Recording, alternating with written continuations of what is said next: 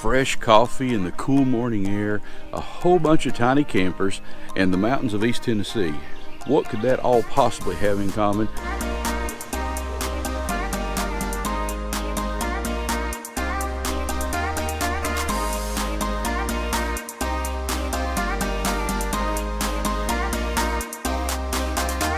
Well, this is the third annual DIY Teardrop Campers Community Spring Gathering.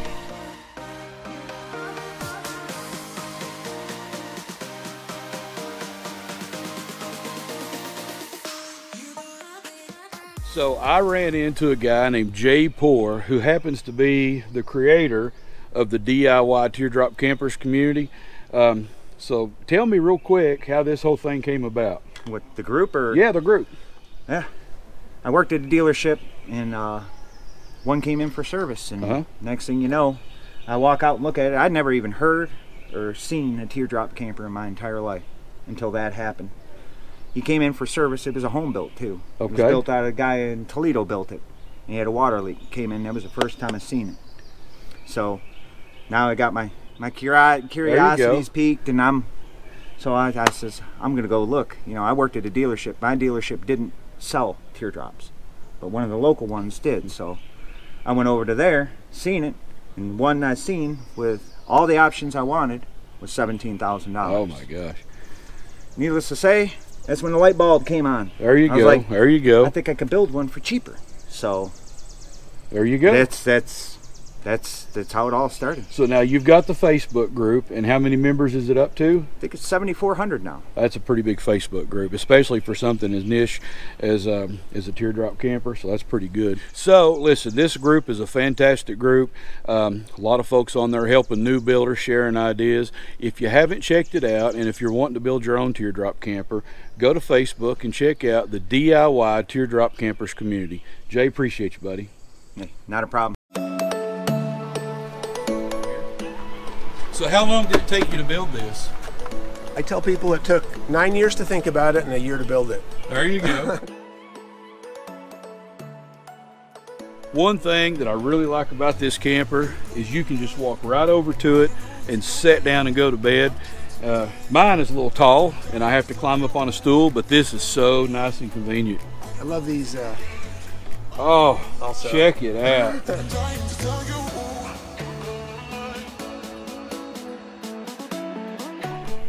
This is laminated? Yeah, so I build cedar strip kayaks and canoes, and I use the same technique where you make form and you lay the cedar strips on there and then you epoxy and fiberglass them. So there is a saying from Tolkien that says, "Not all who wander are lost." Yep, I've heard that. And so I like that Wanderer name. The deluxe was to make it kind of vintagey. There you go. Adding there you go. On the end. I love the font. That looks really nice. That is a beautiful font. Or something like that. You did a nice job. Thank you. Yeah. Kent, it's good to meet you. You have a beautiful camper, and thanks for showing it to me. All right. Thank you. Nice meeting you. Take care. So not only do we have a lot of teardrop camper builders that are here, we also have prospective teardrop builders. Here's a nice couple that have drove in just to look at the campers to get ideas for their own build. So what's your all's names? Mine is Jose. Wendy. So Jose and Wendy, I'm sure glad you stopped by, and I hope you build your own camper. Oh, we're looking forward to do that, yes. We'll be following your build for sure. Yeah, that's beautiful, and I've been following the page on Facebook for about maybe 2 years. Oh, you're going to build one. You're going to build one. So we've got a teardrop camper that's been getting just like a flurry of activity. People wanting to come through and take tours of it. It's got some really cool features. I got to let you check this one out. So introduce yourselves to us. Hello, my name is Ryu. Ryu? My name is Yumi. Ryu and Yumi. And I'm Kane. Kane? Well, it's good to meet you all. You have a beautiful teardrop. Would you mind showing it to us? No. All right, let's see it. All right. So this is the front, and got a removable tongue. That kind of became an accident, but that's a pretty good security. Oh, very good security. Yeah, I just needed to shorten my tongue so I can store in the garage, but like, you know, that's pretty good security. And this is the AC storage plus the tongue storage. You know, AC was that was basic minimum requirement for my wife. Otherwise, she wouldn't come to camping. I understand. And but you know, I can remove this during the winter, and I can store in the garage, and then you know that becomes extra space from the inside. Perfect. And you said you know, tongue storage. You know, that's where all the cables and you know hose and stuff like that I was stored. And sometimes I you know mount the bike rack, and it just kind of slides in that tongue tube there, and I'll carry all the bikes with me. Here's the inside of our teardrop when it's all cleaned up. I don't have all the sleeping bags and stuff laying everywhere, so this is probably a little bit easier to see. This is the bunk bed version. This thing is pulled out and deployed for so I guess this is more bedroom mode. Hey gang, and he sleeps on the bunk, and I have a daughter that sleeps in the middle, and me on the green side, and my wife sleeps on the other side. And stay tuned for the living room version.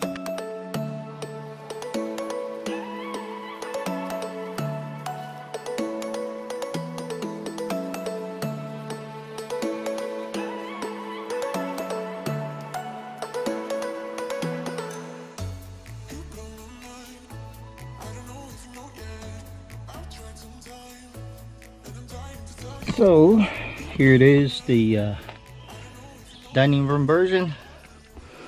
The underfloor storage becomes the footwell when you're seated.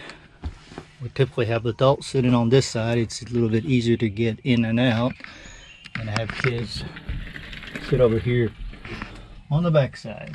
So most people are using a teardrop with 2 adults. So we're looking at 2 adults and 2 children. So you got 4 people in here. So your use of having that bunk in there, that's super clever. Well, thank you. Eventually, you know, this is still an ongoing project, but I'll have a cover here.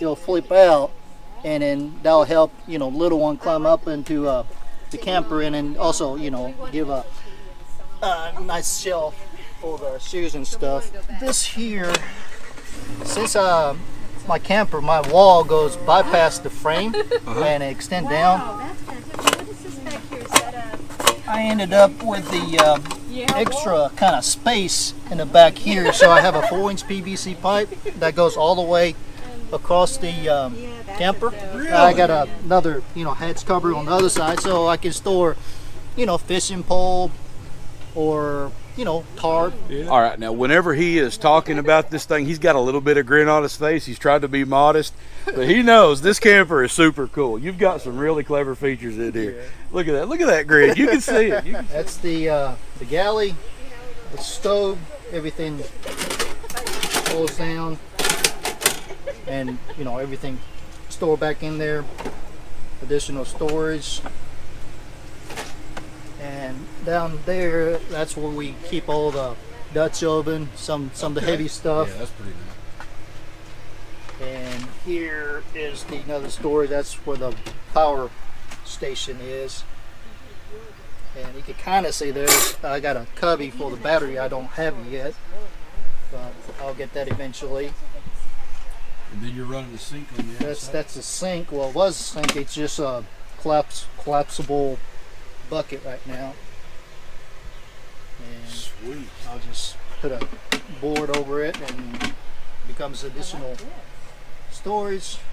And you know, those are, I was kind of skeptical first, you know, how strong would it be, but you know, when it's, you can hold it up, and you know, I put a hinge on the top, so when it's open, you know, it kind of somewhat becomes additional. So where do you get a spring like that? It's, I ordered it at Amazon. Amazon. Yeah. Okay. Okay. It comes in very different length, size. Well, that's a good idea. So listen, man, I'm going to have to give you points on some of the coolest ideas. Look at that. He's got that grin again. He knows he's got a cool camper. But listen, this thing's been drawing a lot of activity, and there's a good reason why. Some of the features that he's incorporated, these are things that I just wouldn't have thought of, probably most people wouldn't have. Man, you really went over the top on this. I appreciate you giving us the tour. Hey, how long did it take you to build it? Took me about a year and a half. A year and a half. Okay. All right. on weekends and nights. I don't want to get him in trouble, so I'm not going to ask him how much it costs. But hey, this is a super nice build, man. I appreciate you. Well, thank you. Thank you very much. And who have we got here? Vince. Vince? And from Albany, Kentucky. So they're getting ready to start their own build. So good luck to you all on that. All right, I've got a really cool guy. He's probably one of the nicest guys I've ever met. Ben Meyer. He's here with his DIY camper, and he brought this map that shows where the different folks rolled in from. You can see that, the whole eastern United States just about is represented on this event. Pretty cool. So, Ben, where exactly are you from? Just south of St. Louis, DeSoto, Missouri. All right. Now, he has one of the coolest campers on the whole thing, and you'll see why in a minute. That. I want you to give it just a little bit of walkthrough. Now, I'm not even going to tell you what's cool about it. I'll let you figure that out for yourself. I think that'll speak for itself. All right. Well, the technical part, 3,500 pound axle. All my electrical up here in the tongue box, which a DIY group has helped me put in because couldn't have done it without them. Yep. It's worked out great. Holds everything. It's amazing when I built this how things fell into place because I didn't know what I was doing and guessing everything, but I get lucky with stuff like everything fits in its proper place and holds on. Old bike rack that I salvaged and turned in there. Threw together a little makeshift awning. Cut off parts of an old fire truck and ended up getting my hatch doors and such. The trunk here goes all the way through, holds all my awnings, my chairs, anything that goes on the outside goes in there when we set up camp. Had the idea of afraid to build a hatch and no resources to get things because I didn't know where to resource some stuff. So I had a vision of using our old Jeep, which has been in the family, and utilize that for my hatch. And salvage some parts from the pop-up. Got my sink in there. 11-gallon tank underneath to make it look like a gas tank. The table pulls out. We got our little stove. One burner. It's only two of us usually. Works out just great. The backsplash here catches all kinds of attention. That really wouldn't believe how many people think it's real, but it's just stick-on Lowe's self-adhesive wallpaper that worked out surprisingly well for us. And added another trunk space over here for my propane bottles and such. Once again, my neighbor let me come over and cut up his fire truck. There you go. And utilize more materials. Spare tire, which I put on I bought a separate hub and put it on, mounted a separate spindle on here so that I could change hubs rather than bearings on the highway. So it get me off the highway if something goes wrong. Gas cylinder, and all my windows are recycled from a used RV. All right, so man, this is super cool. A family heirloom Jeep, went down through several generations. They just hated to get rid of it, so you found a way to incorporate your build so it lives on. This is like super cool. I never would have thought to do this, but yeah, you're right. You got the package. You got the tail lights, the license plate, locks, and everything he needed all in one. So the family Jeep lives on. It does. Jeepy goes. Appreciate that tour, Ben. Thank you very much. Thank you, Michael.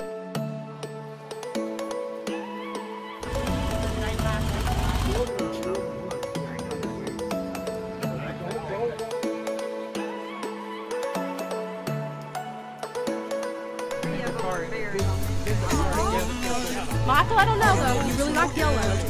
All right, so we've got Melody Miller, and she is packing goodie bags to every single person that's camping here this weekend. Can you tell us a little bit about what's in these bags? Well, when we were discussing about doing the goodie bags, Jay was like, oh, I'll just get some plastic bags or whatever. So I said, well, I'm in the process of making book sleeves. And so I was like, I'll just make some book sleeves. Sweet. So these are the nicest goodie bags you're ever going to see. And then so I do resin projects too. So when I had a little bit of extra resin, I made keychains out of them. And neat. And then you and a few other guys donated stickers, so, and we have ink pens. So what we'll do is we'll spread one of these goodie bags out here in a little bit and show you what I was in there. But Melody, thank you very much. We appreciate you. You're very welcome. All right. Thank you.